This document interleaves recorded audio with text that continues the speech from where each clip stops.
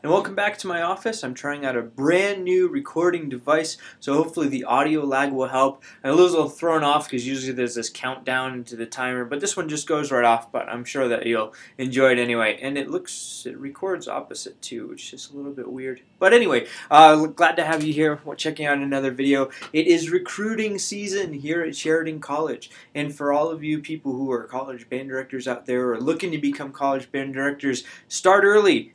Start early. We have all kinds of great events at the college, and it's a matter of getting the students here to visit during those Discover Day events, which are really good. The Discover Days are really great. They have the advising people and the admissions people here talking to the students about the options that they have at Sheridan College and how everything's going. So it's a really good thing to let the schools know ahead of time. Another thing I've found out is that continuously bombarding the high school band directors with information is a really good way to do it, because if they are anything like the people who are out here, they're so busy. They've got all kinds of events. So oftentimes it will take more than one email or a phone call to get through to them. And going out and working with the schools has been great. I have a little package deal that you saw a little bit in the last video about kind of how to help brass players, which is really good. I talked a little bit about this earlier. If you're looking to continue your performing, schedule the stuff in on your door.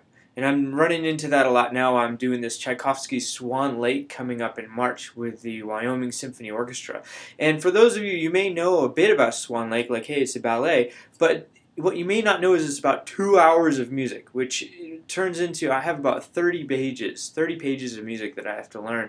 And if I don't stick to my schedule here in my office or when I'm practicing, I just simply either won't have the endurance to play for 2 hours, or I won't learn all the parts. So it's very important to kind of stick to it, and it's really also important to stick to it in between performances.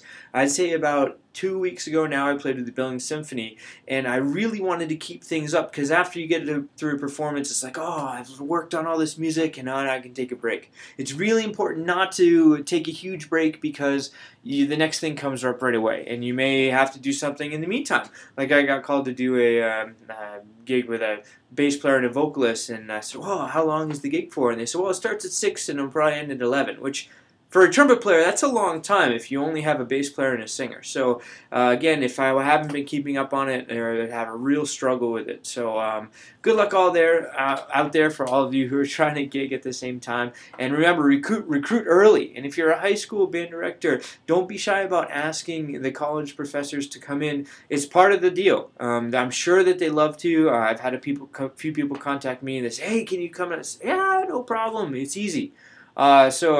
Don't feel afraid of saying, hey, can you come down and work with our band a little bit, or talk to them? Can you send us some materials?